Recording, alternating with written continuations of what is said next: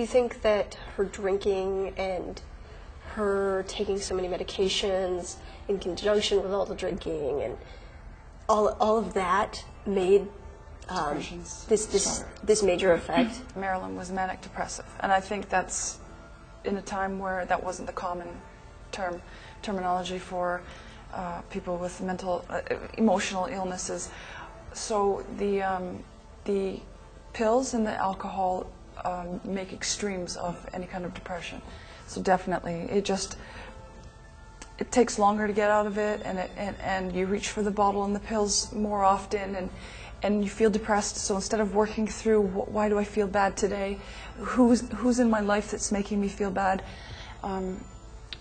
she just masked those symptoms all the time.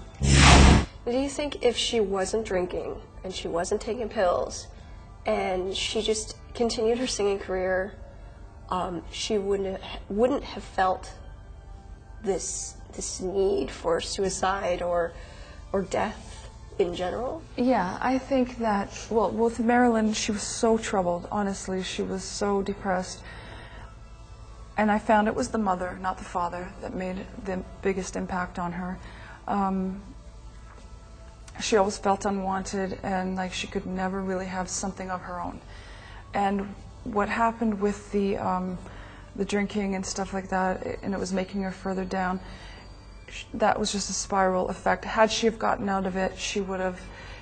What Marilyn didn't have the tools to know was that the more she would take herself out of herself and maybe give to others and do something for others, had she have stopped being so selfishly motivated at all times, that would have been her saving grace, really, if she'd done something for someone else. But she couldn't. I mean, she's Hollywood-era movie star. There's always the next person to take your place, and she had to be Marilyn.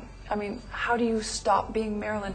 She had goals of like doing really serious work and doing something great, but because everybody snickered around her, she kept not taking herself seriously. And so every time she would have like a oomph to keep going and do something great and outshine what everybody would say, she would hear those demons in her head, and then she would just drop back to the same old, oh, I'm just Marilyn, I'm just going to just be, you know, that's all they want from me. See, that's the risk of being a starlet in that era. You're always going to have someone who wants to take your place. You're always going to have someone who wants to push you away, who wants to be better than you. And Marilyn was beautiful. Everybody knew it. So, you know, that's actually, that was probably one of the, well, to me, like a curse. Yeah, and one of the factors why she was so depressed. Jane Mansfield was supposed to be Marilyn's replacement. The bigger boobs, the blonder, the more vivacious. You know, Marilyn was sort of fading. She was like, because with age, your figure's changing, and this was the new replacement. And she knew that they had it in for her to have the better, more improved Marilyn.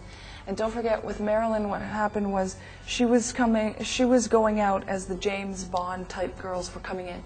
The hippie, long hair, the flower, you know, she had the bouffant hairdo, and she knew she was aging. She didn't, that was a horrible thing for her. She didn't want to go there at all. How did her death happen? How did Marilyn die? Everyone's saying that it was suicide. Other people are talking about the fact that it was murder.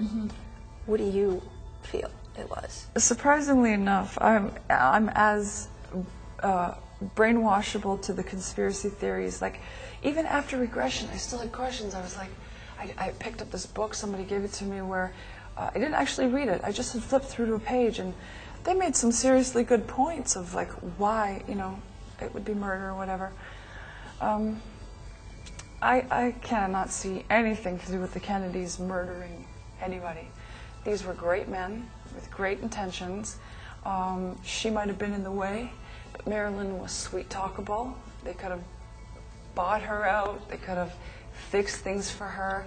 Sure, she got enraged because, you know, with pills and alcohol, you're coming up, you're coming down, your mood swings. Marilyn was suicidal on a regular basis, and as much as she did it out of anger at the time that she committed suicide, she did regret it. And I had to suffer through those last 20 minutes of regressions over and over. and the respiratory failure that I felt, and the regret, the remorse, the shame. And what's funny is from 5 years old onwards, I would have these crushing chest pains, unbelievable things, nothing a 5-year-old should experience. And it always was connected to remorse and shame and guilt for something. And I was thinking, what have I done? You know, why would I feel like that at 5 years old? I'm playing with dolls. There was no explanation for it whatsoever. And then only after, 25-something years of living through those crushing episodes, when we did the regressions, he unlocked that. He got rid of it. I had to experience the death for real. And it freed me of that pain. There were certain things in the room that dictated murder. I can't see anything that would dictate murder other than, okay, the one thing I noticed is that I regressed on Eunice Murray's role in this. The stories keep changing, but what I saw was an older lady feeling guilty for something she hadn't done. Now what happened was she said she had done something, but she hadn't actually done it. So now her lie had to be to cover up. Now, she's just a simple older lady. Sure, she had to have an eye on Marilyn, but she was now just feeling embarrassed about her own lie. Marilyn's gone already. She was definitely covering up for Bobby Kennedy. Much to my surprise, when I regressed, Peter Lawford and Bobby Kennedy were there between 12:30 and 2:30, but Marilyn, in my eyes, had passed already by 9 o'clock on the 4th. They were looking for stuff that might implicate the Kennedys, but they didn't murder her. They just didn't feel right that she might say something, or she might have written something, or pictures or something that she would leave around. They definitely were looking for that. And Mrs. Murray was definitely covering for them. So that's the look on that lady's face that was giving people the idea that she was lying. She was not lying about Marilyn's death. She was lying about the involvement, because they're saying, shh, keep it quiet and stuff like that. So that's the only guilty thing that was happening there. That, and they're powerful people, so they can pretty much do whatever they want. For sure. And, people were in love with their presidents and their attorney generals and stuff. She was no different. She really respected authority, and she had no reason to question what they were doing whatsoever. Marilyn's dead. She's done it to herself. I mean, she knew that. Tell the viewers a little bit about your band and your book. I'm in a classic rock band called Pandemonia, and you can see us at pandemoniaband.com or myspace.com Pandemonia. We've just released a classic rock album. It's called Left to Die in the Wide Open, and there's an animal rights song on it called Cry. Proceeds go to animal rights. And for the book, Marilyn Monroe Returns, The Healing of a Soul. And it really is about the healing of the soul, and it can be found at www.marilyn-monroe.ca. And my doctor would be more than happy to take your calls or your questions, and he's a doctor who does regressions, not just for me, for anybody.